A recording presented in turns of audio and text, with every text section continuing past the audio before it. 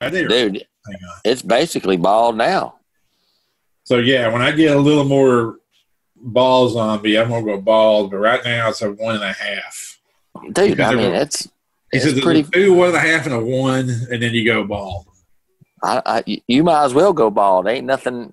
It's just the problem is, I don't know how I got the reflection going. I don't know if you can see it, but that cavern, I call it the cavern, is getting wider. This is getting wider. You used to be like this, now it's like this. Eventually, and I told Tricia today is I said I swore to myself years ago I'd never go Friar Tuck. And so if it gets to be Friar Tuck, it's getting shaved. Dude, I think you could shave it now. Nobody would even notice. Yeah. It's pretty dang low. I'm getting there. Yeah, I just was like, you know what? I'm going to shave it off. Just going to leave this for a little bit. Good thing is it grows so fast. Well, Dak's out. Broke his ankle. That's not good. I know he's going to heal. I know he's going to play again. I feel bad for him, but I know all that's going to take care of itself. He could have signed a $30 million deal. Now, if I'm the Cowboys, I'm like, with that injury, I don't know what I can give you now. I don't know what you're going to do. So I bet he cost himself $30 to $40 million total with that injury. Oh, I know. But he made a lot of money, like he said on his endorsements. I watched the interview. He said, I live only off my endorsements. I just put my checks in the bank. So he's going to be fine. He's going to be good. I ain't going to miss any meals, but no. That shows you right. $30 million. Put on my Facebook. This is why you do not play under franchise tags. Yep. I mean, the only person I know it's worked for is Kirk Cousins. Played 2 years. What did he make? $46 million, and signed a 4-year, $80 million deal with the Vikings, and then suck. There you go. I mean, yeah, he's rare. Most are others. Yeah, it's not smart. That's why not at that level. You don't do that. So all right, let's get into it. I skimmed you gave me almost 40 pages, or right at 40 pages. 35, 34, 35. I know, don't be blown away. I skimmed it. I have not read it.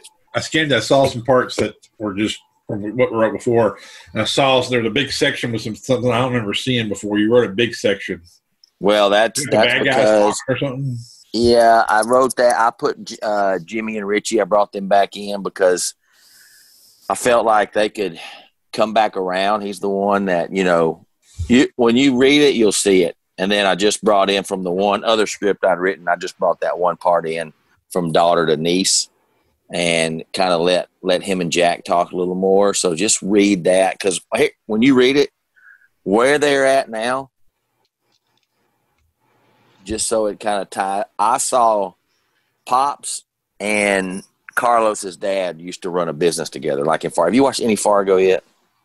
No, I got to take. You know what I do in my spare time?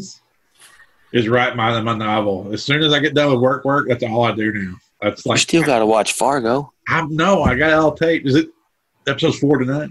Yep, I'm gonna watch it. I'm okay. But I kind of took some of that and went. Pops and Carlos's dad work together, so Pops has been in this life too.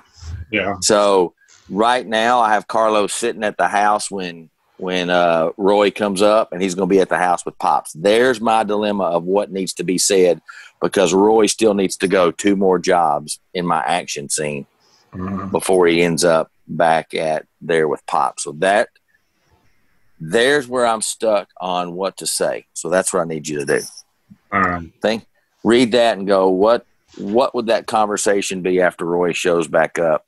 And when you read it, you'll know exactly what I'm talking about. So I need to I'll read it. I skimmed it today. I knew you had taken some parts you've already done, and I moved it together, and I saw it a big old chunk with, like I said, those characters. And I'm like, okay, I don't know what this is, so I need to. Yeah, I added Red and Big J. That's going to be Big John and George. Big John is Big J, and then Red is George, but Big George. So read that, and I think you'll kind of see.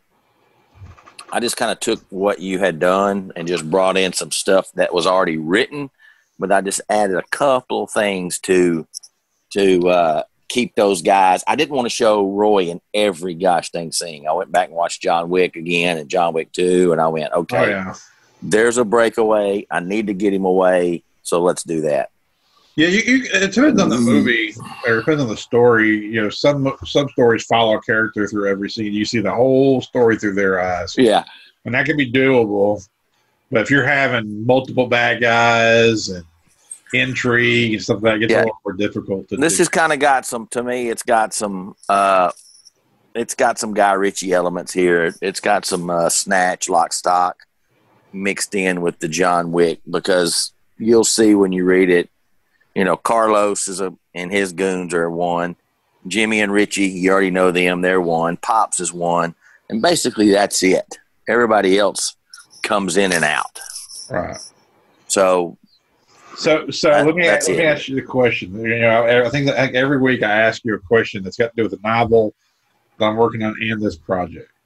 So here's my, and you asked me during the week about the girl and not to bring her in. And I had been trying to shoehorn in my novel. I probably ditched 1,000 words over the course of last night and the day that I had written. And I keep it. I just copy and paste it to a little side document. So if I ever want to go back to it, I got to rewrite it just in case. So I moved about 1,000 words off of my main storyline, because I kept writing in things that, like, I don't know why I was trying to explain so much. And when I did try to explain it, it made like plot holes start happening. So do you think about that when you're writing the script? Like, if I send him there, then how does that affect this? Yeah. If I introduce this person, how does that affect that? Yeah. And the only reason, to answer your question, yes.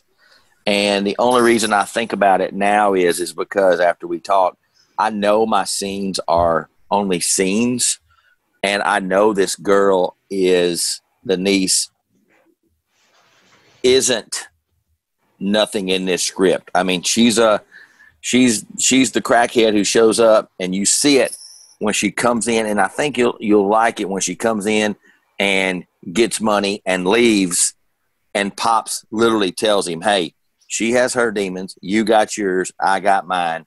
You just got to be ready, because she's probably going to call you knowing you're back in town. That's it. We've established what she is, who she is, and you know after she takes that dope money, something bad's going to happen to her. So now she's gone. Right. So all it did for Roy was stop 2 jobs and brought in, he's pissed because he's having to go do this. That's why he's mad. And you see it when he talks to Pops. And that's it. Now he's back on track. But it got me the 2 scenes I wanted and not have to rewrite everything. I want him to kill those guys and go to the houseboat and do that. That was all. Remember that movie Rounders with Edward Norton and Malkovich? Yeah. Matt Damon. If I remember it correctly, at the end of the movie, they get in a jam. And Edward Norton basically just bails, and you never even see him again for the rest of the movie. He's just like, I'm not doing this, I'm out. Yeah. He's gone, and then Matt Damon has to go and fix everything. Do it all. And he didn't ever even come back. I mean, the whole rest of the movie, like, so the last 20, 30 minutes of the movie, Ed Norton's done. So I guess you could kind of look at it that way, like, the character kind of does what they do. Just let him go, and then that's it. Because it worked in that movie. Yeah, but I don't think, just like Jimmy and Richie and all these people, I think they're like the John Wick hitmen. They're not characters. They're just fillers. So there's really nothing to like about her. There's nothing to get to know her. Jimmy and Richie are like the Lock, Stock, the 2 guys that just showed up and got killed. So there's nothing for you to go, oh God, what happened? All it does is screw Roy a little bit more, because now it takes him from the 9 jobs we had, and he's like, damn it, dude. You know, damn it. Because he tells Pops, why are you giving her that money? He knows she's going to go spend it on dope, and that's when he's like, hey, you do your shit, she does hers, I do mine. There ain't no questions. So it basically lent me to go, oh, hell, dude, then I don't need her. But the action scenes work for me with Roy. That's what I want you to read. So she's a nobody, but all it does is screw Roy. So I kind of looked at it like it's no different than him going in a crack house and killing somebody and having to talk to him. Yeah. Now you know it. The only thing it did was throw a monkey wrench in his jobs. Well, on my novel, I kept trying to bring in. I'd gotten to a transition point, and I kept trying to bring in these characters at the transition point, and I don't know why. And I felt like I was trying to explain. You know, kind of like in movies and stuff. It's like, I don't need this. I know over the course of a movie that main character. I know John Wick at some point's got paid. I know at some point he's got to drive to the place. I know at some point he's got to go eat. But I don't have to see all that for that movie to work. But sometimes when I'm writing, it's like they went and peed, they went. I gotta like go through every little detail and I have to remind myself, whoa. Just tell the story. If it's not part of the story, just take it out and just get back to the story. Was that me and you? Was that me and you talking or somebody telling us or something going, the audience is not that stupid? Right. So when you see them leave a house, and the next transition is they cut and they're pulling into the driveway, you in your head know they drove that far. Right. But there's no reason for you to ride that far. So and that's I think what drives you can get away with that. Yeah. I remember when we talked about The Irishman with De Niro, there's a scene when he goes, if you ain't seen it. I watched it, yeah. Spoilers. If somebody watched it. You guys had, yeah. It's been out a while. You should have seen it by now. Anyway, he goes to whack Jimmy Hoffa. And they ride to the airport. Forever. He gets into the plane. He flies the plane. He gets off the plane. He gets in the car. He drives to the place. It's like, did I need to see every? And then when he's done, he does the same thing. Comes back. It's like, and we all knew that. Like, if you watch The Irishman, you at this point should know what this story's about. Well, they went to great pains to the whole deal, and I'm like, this movie's like 3.5 hours long. This is like 10 minutes right here. I mean, they could have cut that out. I'm with you. They didn't have no reason to show that. Goes to the club. Oh, yeah, I'm with you. Why am I sitting in the car with Joe? Hell, Pesci? even them driving with Joe Pesci and the women. I'm like, it's a lot. God dang, that just make no. That's just a lot of stuff to me. So I have to remind myself. I don't think you do as much as I do. I think you're a little more. You just get right into you're more impatient, so you just get right into it.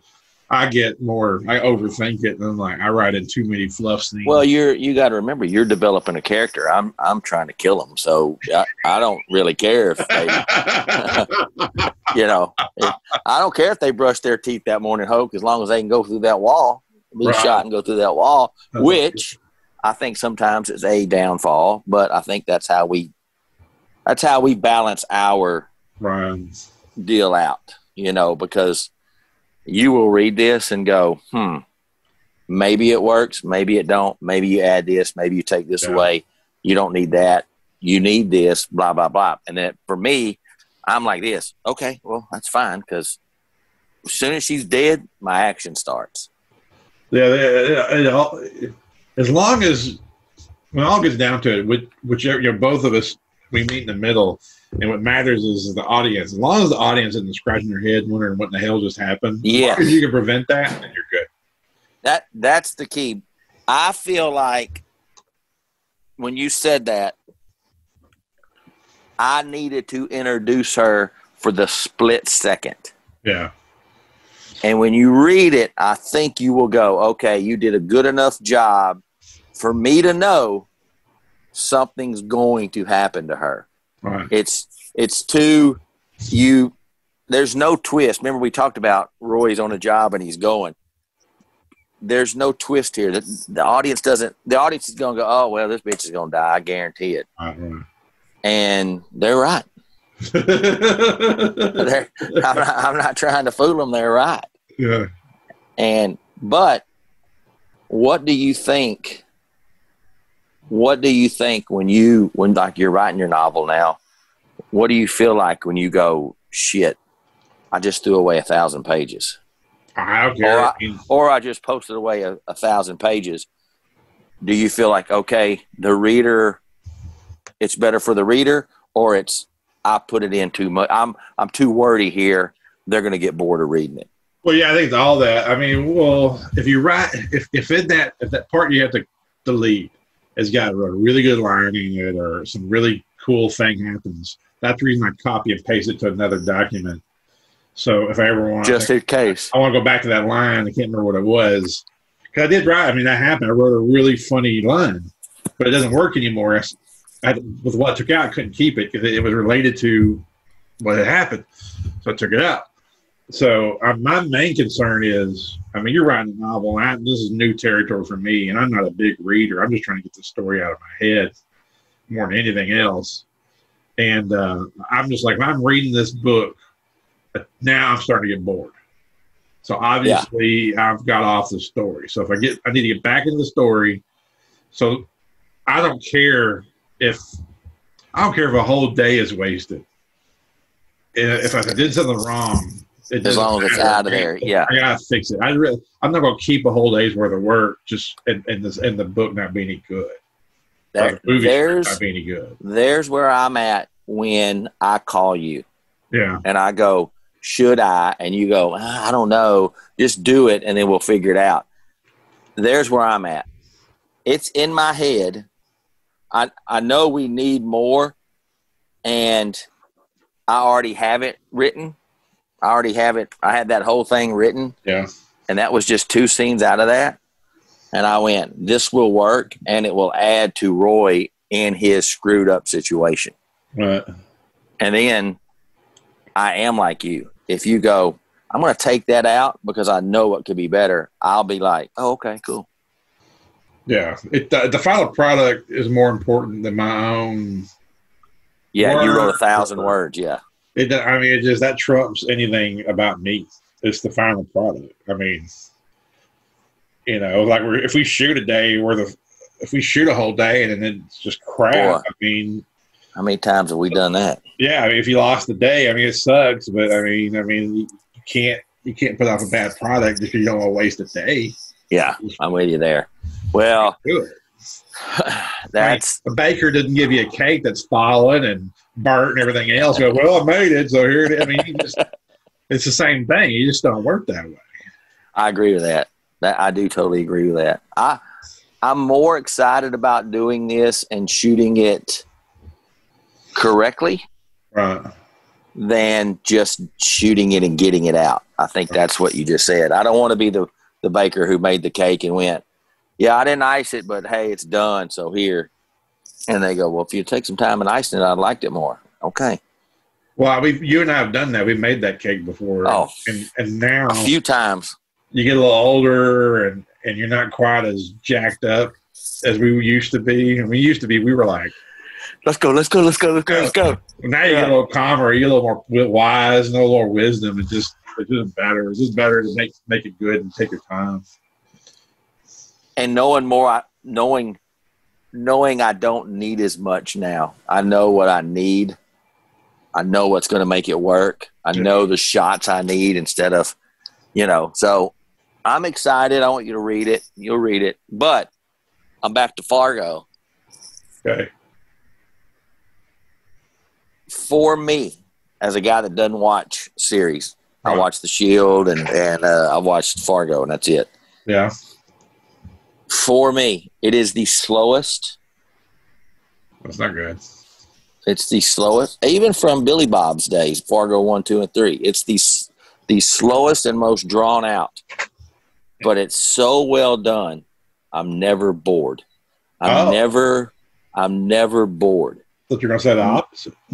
I'm never bored. And I told Stephanie that last week. I said, it's got so much character in it. And, dude, you're going to love episode 3 with the nurse and the dude from Rushmore. Can't remember his name. I know you're talking the main guy in the car. You're going to Hoke will laugh and love that scene. But it's so slow, but it's so well done. And I find myself going, that's what I want. That's what I want. I want to make sure that those long shots and those shots you enjoy, you're not bored because you know it's leading up to something. And that's where I've always been. Hey, hurry up. Let's get over here. Get him in the house. Just get him in the house. Once he gets in the house, he can shoot everybody. Well, why'd he go to that house? It don't matter. It don't matter. It don't matter. He just went over there and killed everybody. So I find myself going, man, I enjoy that. Yeah. Crazy. Well, for you people not watching Fargo, watch it. It's a great series. Well, I know. I think episodes 4 to 9. 4 is tonight. I will catch up. It's on my to-do list. That's one of the shows I didn't want to get behind on. Oh, I catch up. I'll catch up this week for sure. Because I'll write as much as I can, but I'll watch at least an episode of 9 and catch up. You will like it. Yeah. And another thing that I'm liking now is where I stopped and sent you that. I know where I want to go.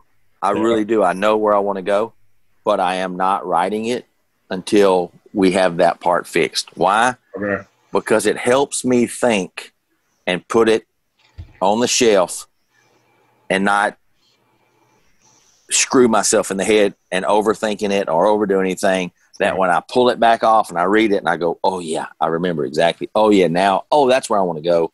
Yeah. I did that Saturday when I got done writing and sent it to you. I was like, I'm done. I'm not going to try to write another scene. I'm not going to do nothing. Right, so I was excited about that. All right. Well, then I'll like I said, I skimmed it earlier today. Oh, I don't mean you got to rush. I'm just saying I enjoy the patient time, the part of waiting. Well, what I do is with the novel. But hurry up. Yeah. I know that was what I do with the novel is I get to a point that I had in my head, and I wrote an outline deal. It's really, it's notes that nobody else could decipher but me. Right. This outline I wrote. But anyway, if I get to a certain point where I'm pretty much got it in my head, I just got to write it out. I write it, and then when it's done, and I call it a day, then when I lay there in bed, I start thinking of how I see the movie in my head for the next part. And that's what kind of was screwing me up. I kept trying to force the issue with this next part that I finally figured out today. And then I'm like, dude, it's like a movie, and you're an editor. You need to cut this other part. You're trying to shoehorn something in that don't work. Yeah. So I know you're the same way. You just picture it in your head. You play it like a movie in your head. And you just keep editing it and editing it and editing it in your head until you finally get what you like. That's exactly right. I find it. I know me and you're the only person I know that does that. Is as we're writing it or as I'm typing it, I literally picture myself sitting in the middle of the theater and it's on the screen and I'm watching it. And if I go, oh, it does not work, I'm like you, scratch that out, put what I see in there works. We've always done that, though. Speaking of theater, so I know I need to bring up something before we close out. So we've been going to the movies pretty much weekly. We went and saw War with Grandpa Friday. Who's in that? Rob De Niro. Rob De Niro, Uma Thurman, Rob Riggles, Christopher Walken, Jane Seymour, and Chief Marin are all in this, and plus the kids and everything else. So pretty good cast. It was cute. I mean, not normally a movie I would go see, but with COVID, you have a lot of options. I wouldn't check that out. Right. It is cute. But at the end of the movie, they play like the bloopers and all that kind of stuff. There's a scene where they have this dodgeball fight, the older people versus the kids. And they green screened that dodgeball fight. So they have shots of Jane Seymour and she's on a green screen, and they're filming it. There's De Niro and he's on the green screen. So anyway, I just thought it was funny. You get a kick out of it that I guess De Niro has gotten so old that he can't even do a dodgeball anymore. He's got to do a green screen. I think he's like 70 something, close to 80. Yeah. Well, what do you think about Hollywood closing? Regal.